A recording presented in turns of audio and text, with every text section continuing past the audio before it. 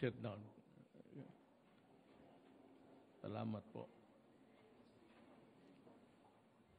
House Speaker Alan Peter Cayetano and other honorable members of the House of Representatives, Social Welfare and Development Secretary Rolando Joselito Bautista, National Defense Secretary Defense Lorenzana, the other members of the Cabinet, Senator Bongo, officials and employees of the Department of Social Welfare and Development, other distinguished guests, ladies and gentlemen.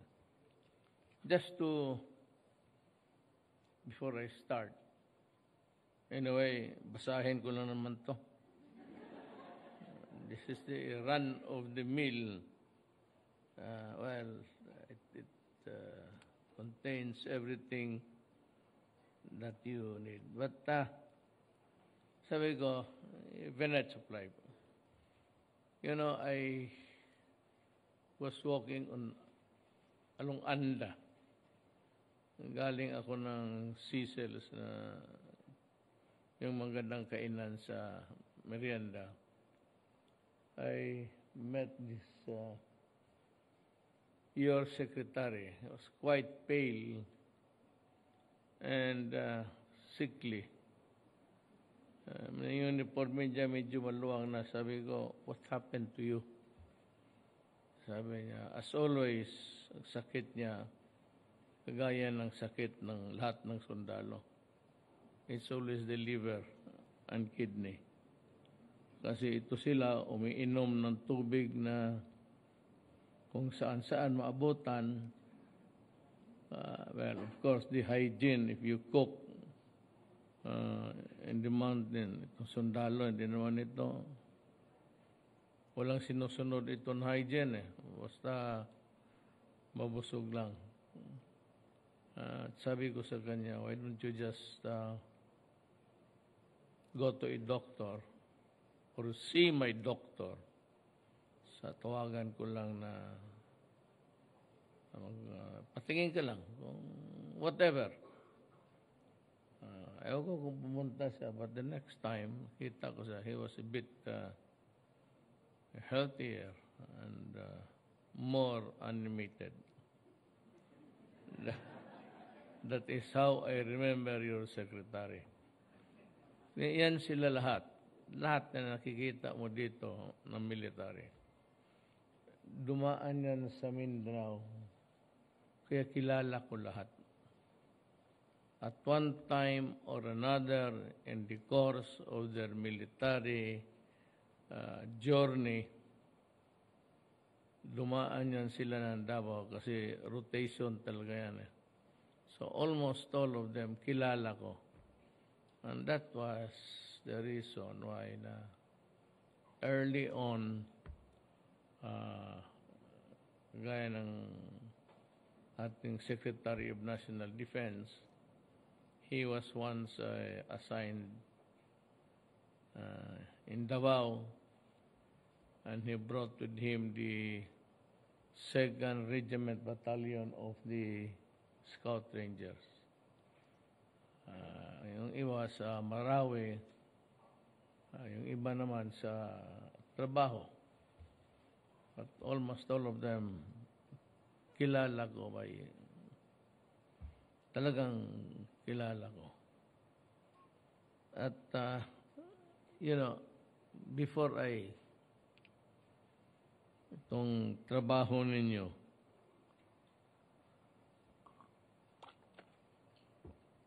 naawa ako sa inyo.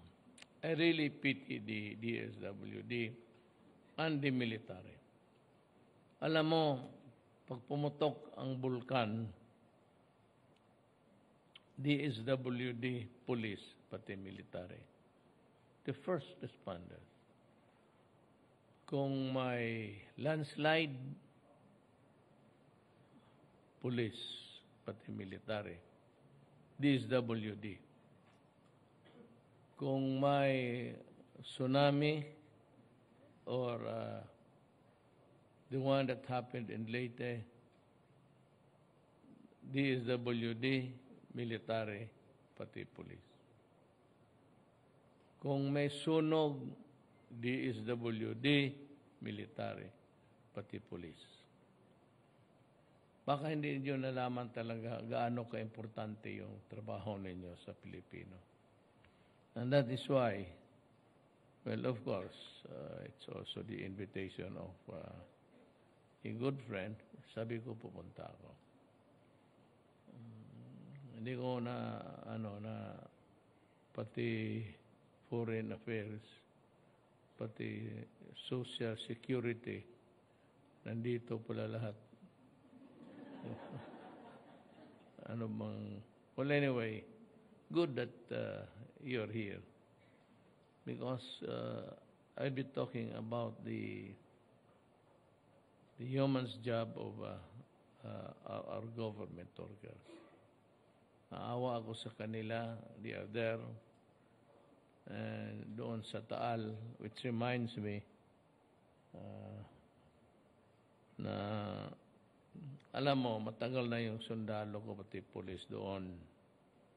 And they have been trying, or they are acting as the bar so that people cannot go back to their lands and places because it's dangerous. Alam mo, we can only do so much. Pagka pumilit yung tao and the government enforcement guy bars him and he has to do it physically, alam mo, ang physical contact can sometimes result in a ugly situation. Kasi magpipilit Tapos yung sundalo naman pati police, masapak talaga kung ayaw then it becomes a conflict now. Ang problema nito, it is always the government man who is the guilty culprit. So, ang akin ngayon, kung itong mga taga-Taal, I am withdrawing my police and they have been there for so many weeks already. Puno na yung lungs nila ng abo. Kaawa naman. So, kung ayaw talaga sila, I'd leave it to the mayor and to the police. Yung police talagang na-assign doon. There's a police station there. Sila na. I'd leave it to them to enforce the law as mandated by the authorities upstairs that it is,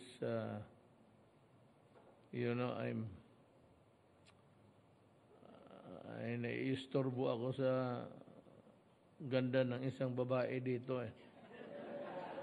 Hindi ko tuloy I could not establish a trend. Ano ba yun? Sabi ko. But, we can only do so much. Beyond that, to physically restrain and maybe the result would not be, it would be an ugly one, ang mademanda talaga niya police pati sundalo. Ganun yan That's the sad fact. They do not know what the other guy is doing. He's there to enforce the law or an order coming from his superior, and then he gets into a hot water. Problem is sometimes when there is a case filed, he's left alone to fend for himself.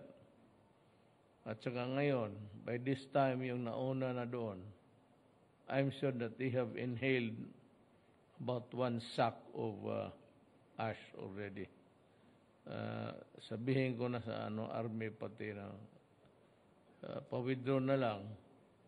Withdraw na lang ninyo yung kasi kawawa. They are also human beings and they suffer. And when they suffer, they have also families to worry just as what the guys are worried there. So, ipalabas ko na. Ngayon, kung gusto nila talaga pagpilit ng pumunta, di sige. I suggest you even, sige, mag-alis na kami. Kung gusto ninyong tumalon dyan sa cauldron of fire and lava, go ahead. Para make it short. Yan ang ano ko dyan. Kasi ang trabaho ninyo, pareho ng pulis. The first thing that the question that when I go down sa sakyanan, o basi anong klaseng sakyan, si Rolly, pagbaba ko sabi ko, yung mga tao mo nandito na. Tapos doon sa mga military, ang mga tao mo deployed na. Yes, sir. Okay. Kumpante ka na. Yun lang, dalawang yun. Yung ibang services ng gobyerno, hindi masyado. Walang dalang pagkain, makikain pa. Sabihin mo baka insulto. Wala, they are there after maybe the catastrophe. But during, it's always the DSWD. Pati ang military to keep order. Yan ang hindi nyo alam. Mas importante talaga kayo. That's what the purpose of veering away from my speech. Kaya gusto ko lang paalam sa inyo na one of the noblest things is really your job. Feeding people and saving lives. Pagari ng mga military pati police. And the country owes you a lot. So in behalf of the Republic of the Philippines, I'd like to thank all of you now. Lahat kayo sa serbisyo ninyo.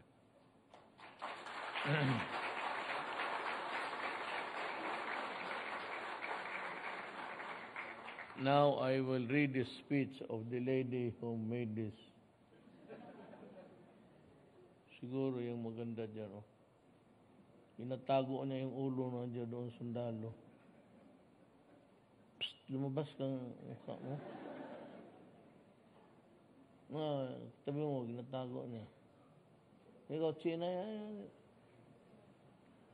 Today is a most auspicious time to talk about the true meaning of malasakit at pagbabago.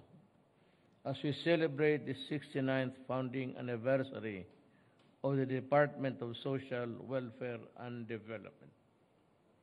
For nearly 7 decades, the DSWD has been the lead agency of the government in ensuring that Filipinos have equal access to opportunities and are enabled to improve the life of quality in a fair, just, and peaceful manner. Lahat ng dole-out ng gobyerno, pantawid, inyo lahat yan eh. So double talaga ang trabaho. And it's not easy. You go to the mountains, nandiyan yung mga, pag makita mo yung NPA, yung putang inang sipain ninyo. Sabi, kayo ang number 1, tiga ano.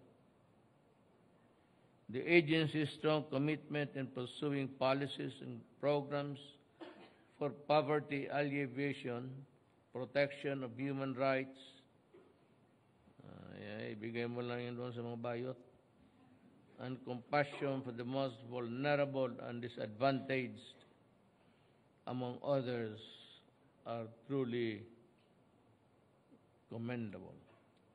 Since I assumed office in 2016, the DSWD has served over 4 million poor households to the Pantawid Pamilyang Pilipino Program, or 4Ps, and the sustained kapit-bisig laban sa kahirapan community-driven development program in 1830 municipalities throughout the country. Alam mo, sa totoo lang, pag mawala lang itong korupsyon sa gobyerno, wala lang ang problema. I think that maybe kung mahinto ang korupsyon, 5 to 10 years, if we catch up the standard of maybe not Malaysia, but Indonesia. Sila naman kasi may oil. Alam mo, ang naka-problema dito sa Pilipinas, wala tayong oil. And oil is everything.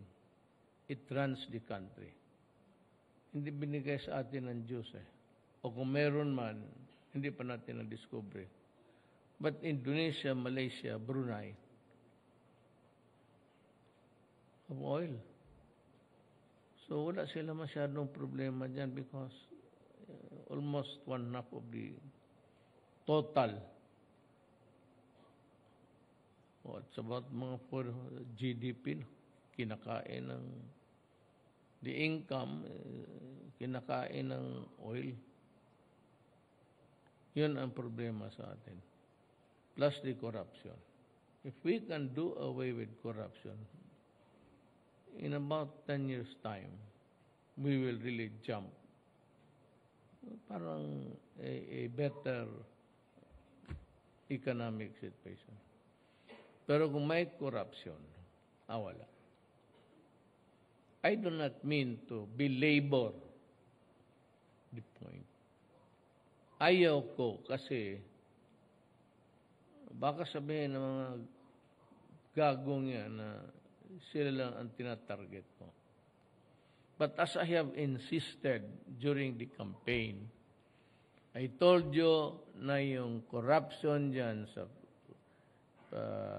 customs, BIR, they're just pittance to the corruption being done upstairs in the higher or in the highest echelons of government.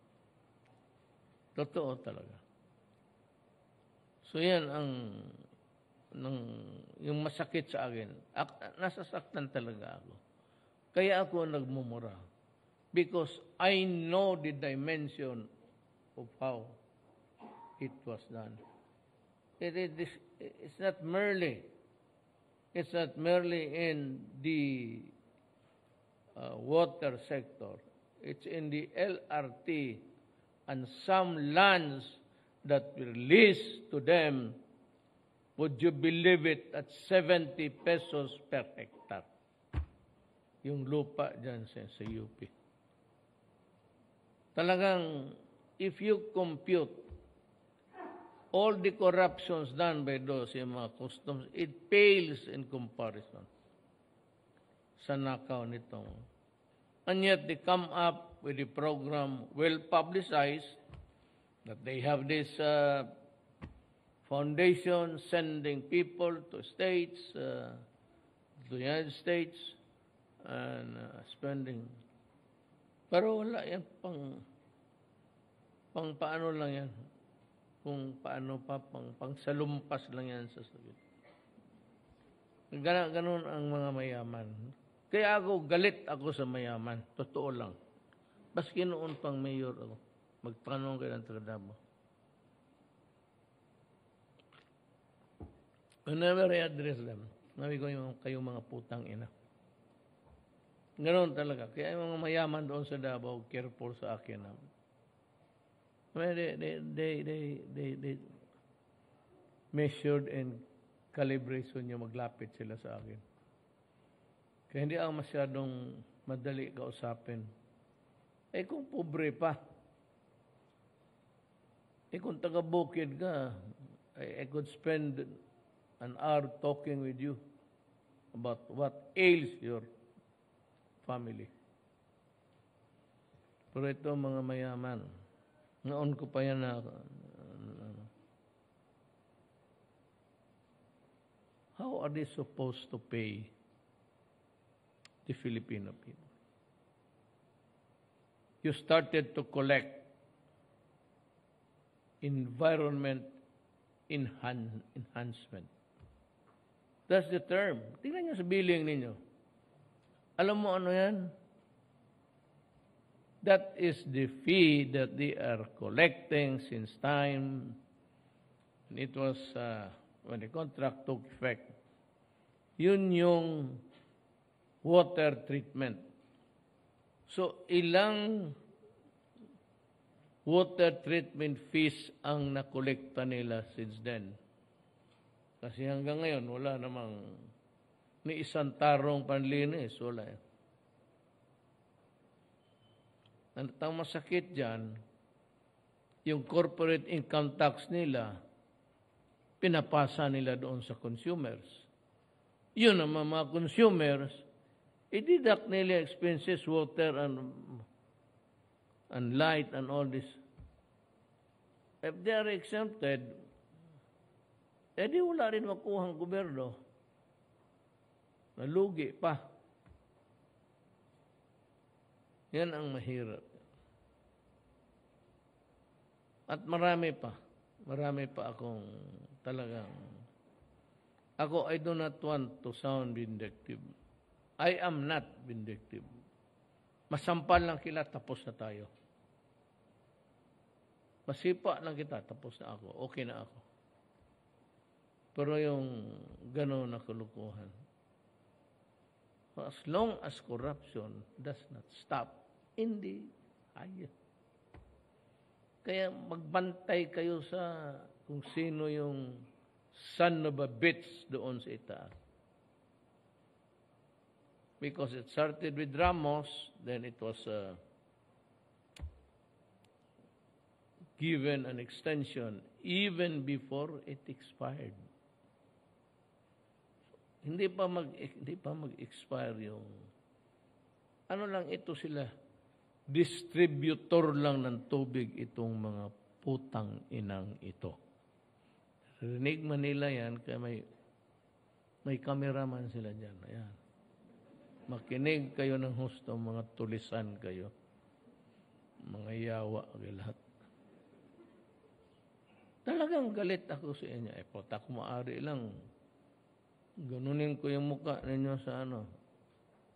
Pag makita ko, hindi lang ako pupunta yung inestambayan ninyo mga Shangri-La, mga ano. Hanggang San Marcelino Beer House lang ako. Mga walang hiya kayo talaga, totoo lang.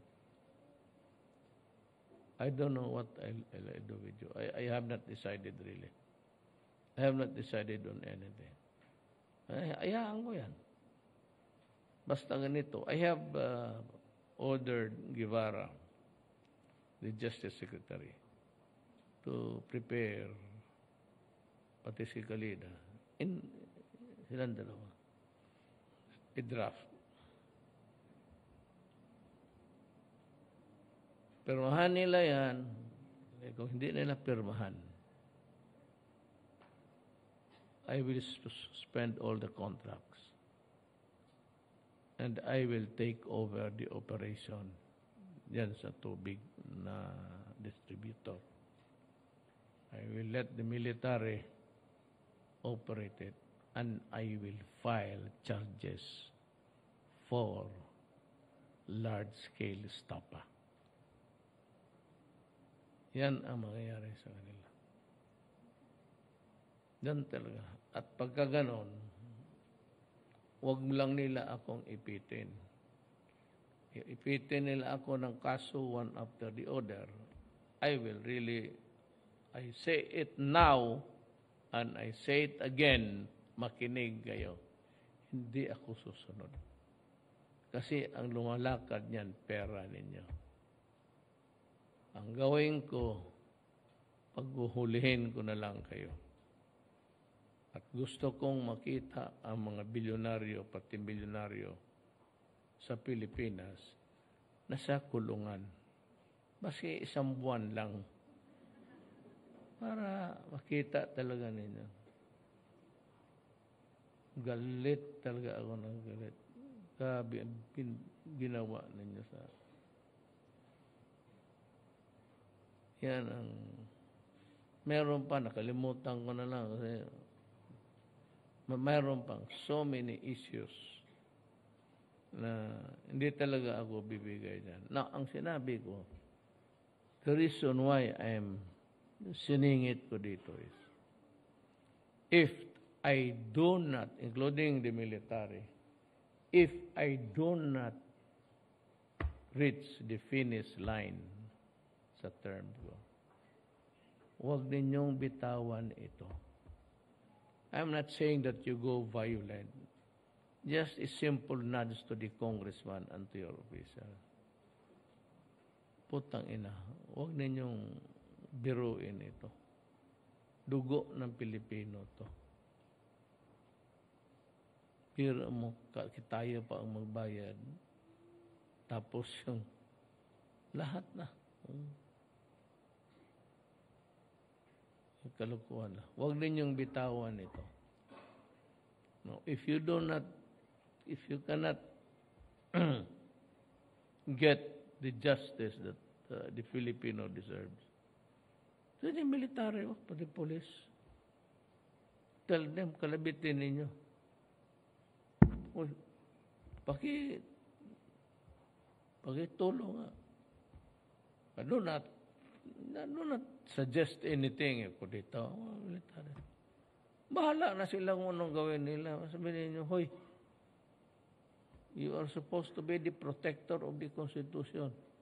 We are being robbing blind. Please do something about it because that's the money of the people. Ganun lang yan. Sabihin niyo, military niyo, anong ginagawa ninyo? Paano yung pera namin? Tapos paano kung sila pa? Kung manalo, tapos i-renegotiate, ganun rin ang mangyari. Since I assumed office in 2016, the DSWD has served over 4 million poor households. The agency continues to assist the most needy communities by providing free medicines and medical services, social pension to indigent military citizens, spearheading disaster relief operations, feeding malnourished and street children and indigenous peoples, and rendering other support services to recovering drug users, among others. Ang mapigat nito lahat, I don't know if you can make it, but I hope DSWD can really hack it. Ang problema natin hanggang ngayon is still drugs. Every day, if you look at the crawlers, yung tumatakbo yung sa then the main story, whatever, nandyan yung crawlers, nakikita tumatakbo. Ayan. Araw-araw yan, 10 billion, 6 billion. Tapos itong mga human rights, patay Malaysia lang. Yan, everyday may mga tao yan na tinamaan. Alam mo, mahirap kumaman kasabihin, alam ninyo, pag ang tatay natumba sa drug, the entire family, the entire poor family of Filipino, they become dysfunctional. Itong isa, wala nang trabaho, babae, magputa na lang. Itong isa, they would go, hanap kung saan ang madali, droga. Papasok ito sa droga. Kasi ito, to sustain his bisyo, maghanap talaga ng biktima yan. At ito, maghanap rin ng biktima para to sustain his drug addiction. Ganon yan ito. Kaya sa isang hindi mo malaman kung now, the social dysfunction created sa pamilya. Ito wala na. Lulubog na lang yan dyan sa isang kanto sa bahay, maghintay. Ito, maghanap ng hanap buhay, baski saan. But usually, the easiest now, yung parang surefire to earn money, magpunta sa abroad. Alam naman ninyo sa abroad. I'm telling you frankly, I've been there because I tried to save three girls from Turil, Davao City, and 2 from Kidapawan. Nakuha ko lahat yan. because King Fahd was at that time, buhay pa. Medyo ano na siya, ng dementia. Pero may lucid interval, naka-timing lang ako. Nakuha ko. Sinabi talaga sa akin ng parliament member, yung counterpart ko, kausap, sabi niya, you know, in the Arab culture, not all Arab culture, but in some Arab culture, rape is part of the territory. Kaya kita mo yung mga Pilipina, magtakbo na lang sa sala papuntang bintana. They simply just throw themselves. So, malaman mo kung gaano sila kahirap. And the newest victim, battered black and blue with no internal organs. I am not saying that it is not the failure of, alam mo, the fact that an investigation was conducted immediately and hinuli yung dalawang. To me, si Bebot kasi ang apurado. Ako, the fact that there was an investigation and there were arrests made and there are people in detention, para sa akin, okay na sana. But ayaw ko kung ano nakain itong Ilocano na to. Talagang mainit siya. So, opisina niyan, hindi na ako nakialam. I do not want to rebuke my cabinet members publicly. So, hinayaan ko siya. Sabi, let us see what develops. Yan ang totoo dyan. Such an enormous task cannot be done without a sincere heart and mind for public service. I thus commend the thousands of DSWD employees for their unwavering dedication to public service. I'd like to tell you a story. Binets of Lapin. Kaming mga anak, tatay ko kasi gobernador. So, minsan, magkain kami. Alam mo na bata, ako, paglaki ko, congressman ako, congressman, mayor. Tapos, ako, gobernador, pareha kay Papa. And my father would just stop it. Kindly stop. Pwede ba kayo maginto? Do you know what public service is? Do you know how to work in government? Do you know the meaning, the dimension of the work? Sabi ng tatay ko, pag pumasok ka sa public service, you must have the heart for it. At kailangan mong mahalin mo yung kapwa mo tao bago ka magserve. And some of you are from Davao. And you know the public record of my father. Ganon yan siya. Kaya binara kami. Take it easy, guys. Take it easy. Bago yan, isipin mo muna kung mayroon ka ba niyan. Kasi minsan, magbigla lang yung mag-embrace sa iyo, mugakos, embrace. Puro nana ang katawan yan. Minsan mag-ubo yan sa harap mo, parang SAR. Ngayon.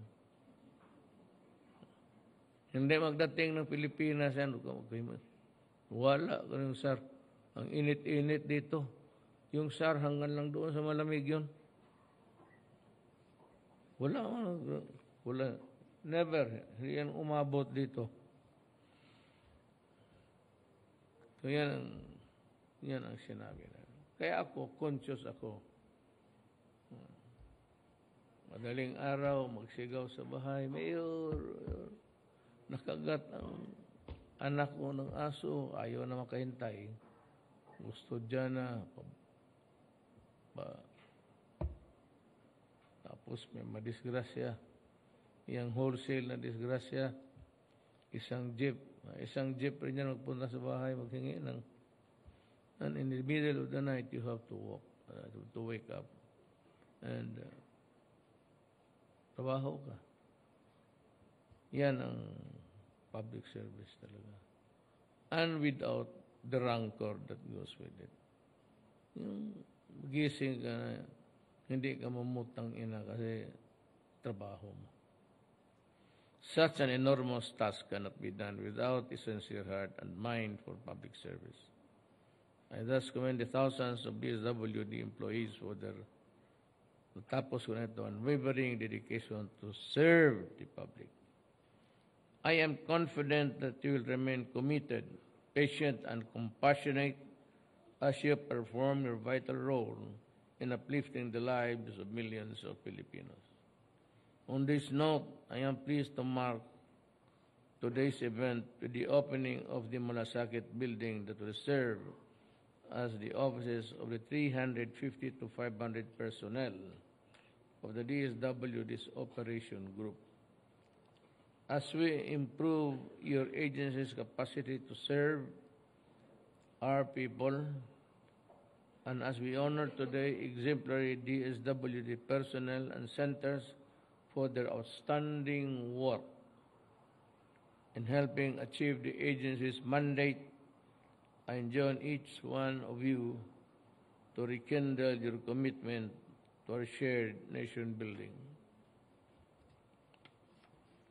Your passion, tama yan, you must have the passion for public service along with your strong adherence to integrity, transparency, and accountability. Inspire many Filipinos to follow in your example and serve the nation with the same fervor. I know that this cannot happen, and this will not happen under the leadership of General Rolando Bautista. Pero itong minsang yung bang mga medisina, yung mawala, purchases, wala dyan. And I remember the chief of the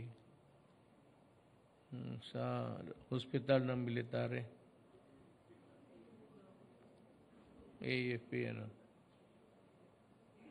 when Dominguez sent me the note, katabi ko ang Department of Finance sa cabinet. Nung pinasa niya, right there and then, I ordered the termination. Sabi ko, wala talaga akong santuhin dito, basta corruption. Basta corruption. Tsaka yung bantayan ninyo yung from one desk to another.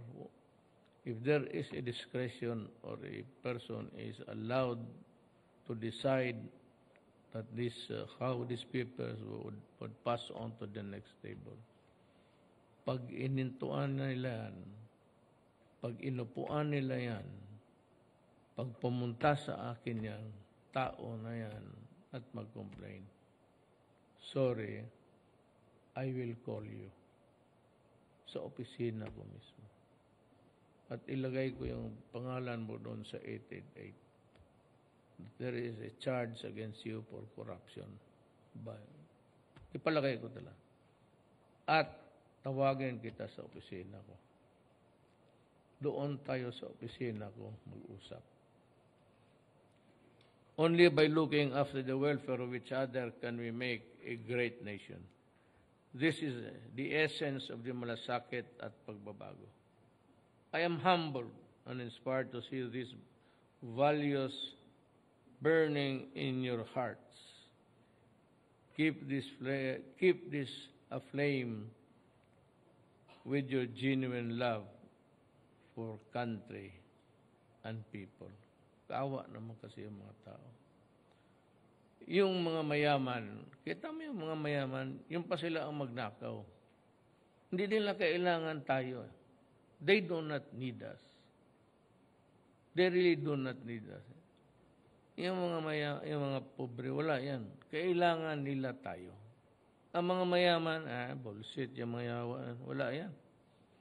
O ba't basi anong administrasyon, nakadikit yan. And always, yung corruption. Yung corruption, nasa taas palagi yan. Kung anong bulto yan, tag-isang barko, tag-isang... Kaya, tayong maiwan na Pilipino, guard against it. And complain. Pagka may nalaman kayo, baski hindi dito sa ano ninyo, complain mo. Sigaw mo. Para ako sabi ko nga, pag ikaw, the one thing that is at least an equality that is not universally dito sa Pilipinas, kasi ang mga tao parang hindi assertive. Pag pinaparinggan lang ganon, magtingin na lang, sige, bigay na lang. They do not assert. I really do not know what's happening to our people. But unless you assert your right as a Filipino and can really afford to do the things that...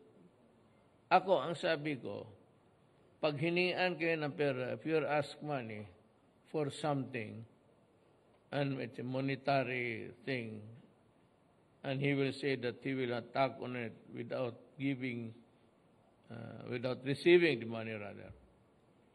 I am urging you to make a noise, make a scene, sampalin mo, sipain mo. Magkagulo yan. Pag magkagulo yan, it will reach my ears. Kasi may nagkagulo doon sa Department of Health. Magtatanong ako kung bakit.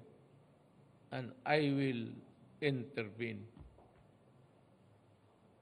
At ako na ang papatay sa putang ina niya. Ihulog ko lang yan sa agdanan. Ganon talaga. You have to be assertive. We have to tell the Filipinos to be assertive. Yan ang wala sa atin. That is why. Learn to be assertive and I'll back you up. Really, I will to the hill. Ako ang mag-back up sa inyo. Lalo na sa magagandang babae. Iba siya kung makatingin. Pasaybiyo. Maraming salamat po.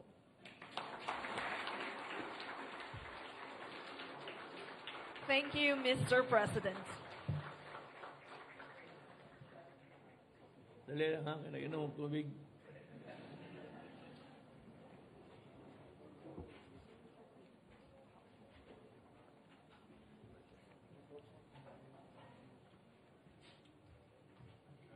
At this juncture, may we request the President for a photo opportunity in 5 batches. The first batch, Execom officials.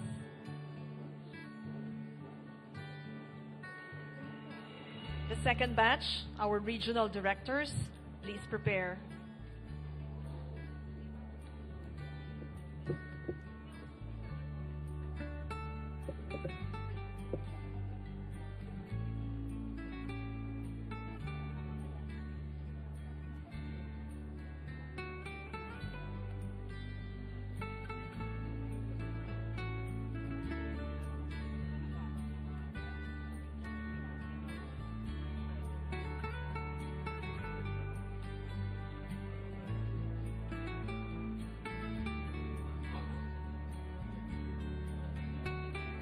Second batch, our regional directors, please prepare.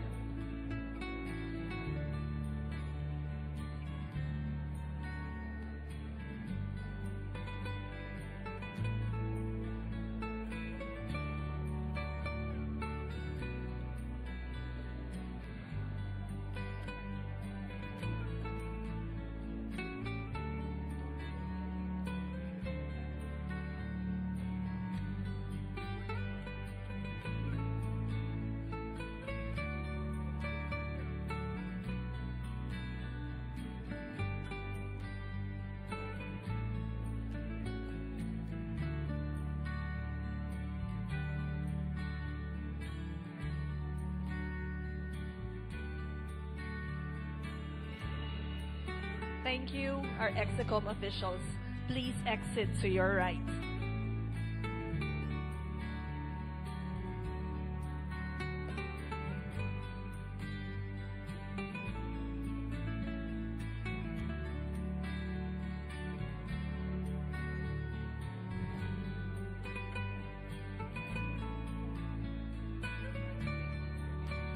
Batch 3, please prepare.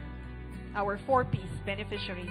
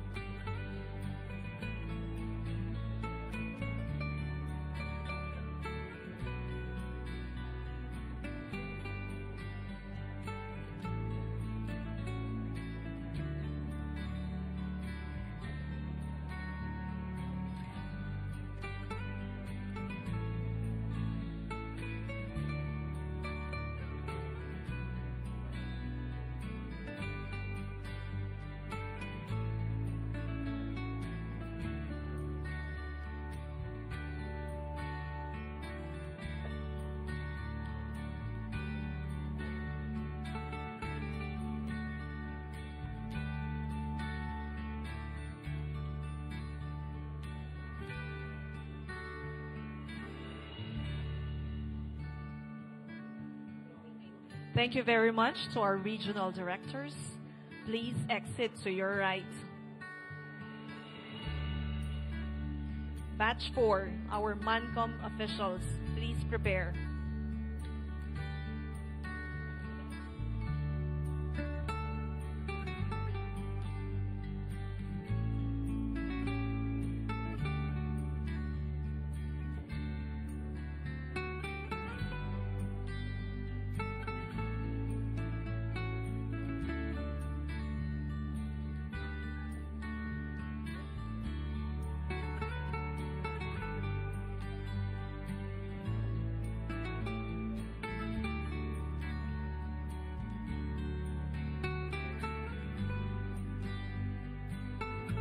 Fourth batch, our MANCOM officials.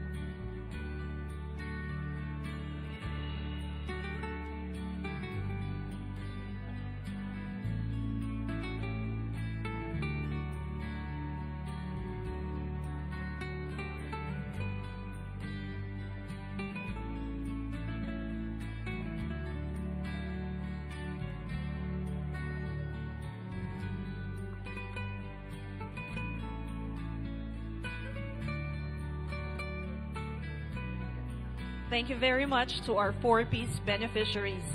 Please exit to your right.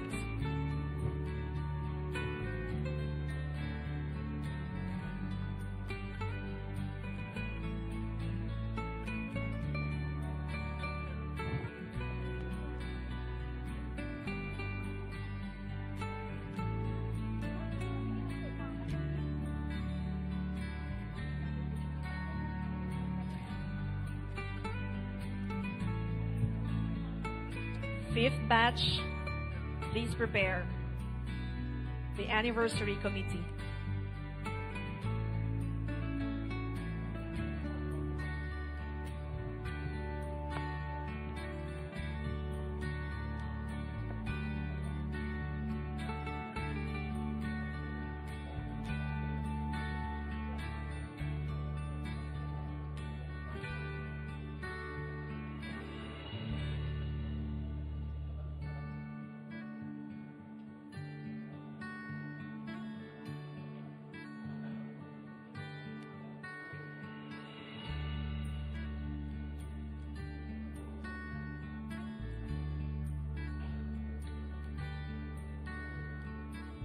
Thank you very much, Mancom officials.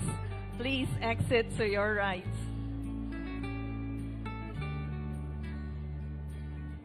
The fifth batch, the DSWD Anniversary Committee.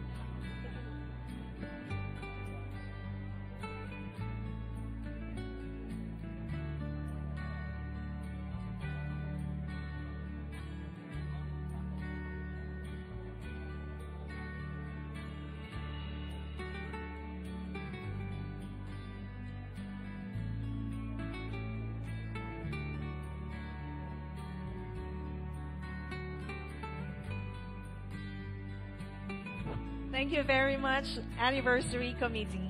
Please exit to your right.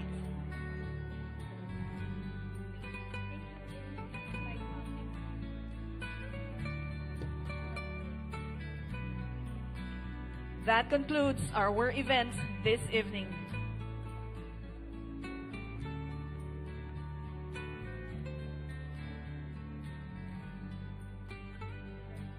Thank you very much, President Rodrigo Roa Duterte, for gracing this momentous event. We are very honored with your presence.